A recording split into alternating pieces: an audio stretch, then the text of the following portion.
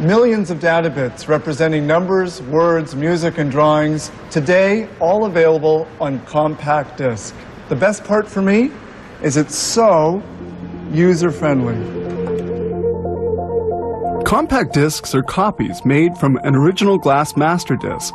A thin plate of glass is first placed in this unit, which brushes the surface to perfectly clean it. The machine starts up. Cleaning is done with deionized water and a small goat hair brush. The excess water is eliminated by the rapid rotation of the disc. The disc then goes into this surface analyzer, where a laser beam inspects the cleanliness of the surface.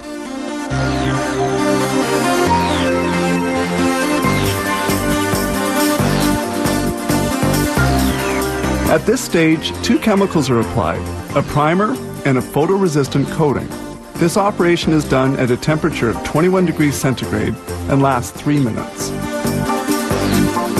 The disc is delicately retrieved from the apparatus. Then the photoresistant coating dries in an oven for 30 minutes.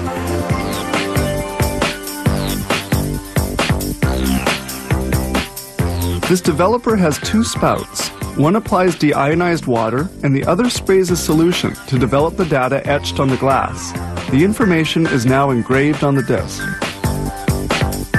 The disc is placed in this metal coating equipment. The next step consists of applying a thin coating of nickel and vanadium. This electroforming process results in the master from which discs will be made. The etched glass is immersed in a chemical solution for 70 minutes. Then the plated piece is removed, thus obtaining a die. This die is sent off for finishing. It is stamped out into the desired shape. The excess material is later recuperated for recycling. Following on, the compact discs will be fabricated from this master unit. Here we clearly see the stamping out technique.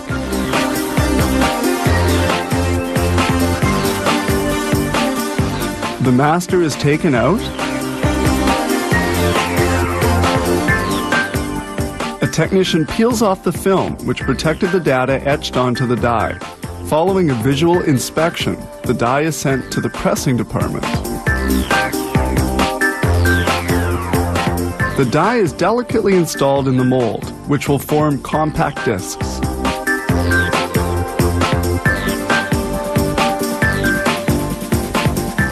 Discs are made from a very special plastic called polycarbonate. The mold is closed and liquid polycarbonate is injected into the die. It comes out as a small, hard, translucent disc. It is now ready to be metal coated so that it can be read by a compact disc reader. A robotic arm lifts the disc from the mold and places it on these supports.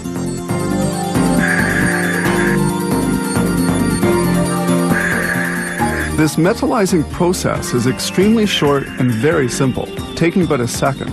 It consists of covering the plastic disc with a very thin coating of aluminum.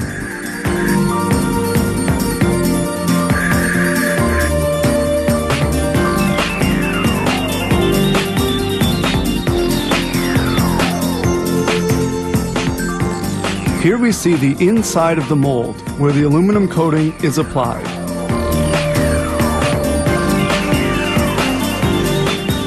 In this facility, almost everything is automated. This allows for the production of over 100,000 compact discs per day.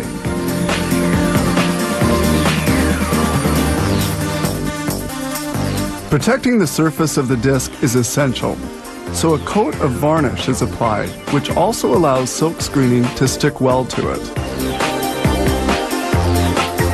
Ultraviolet lamps very quickly dry the varnish.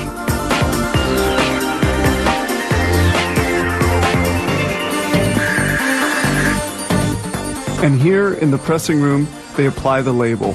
This step is also very fast since the machine prints 70 discs in 60 seconds.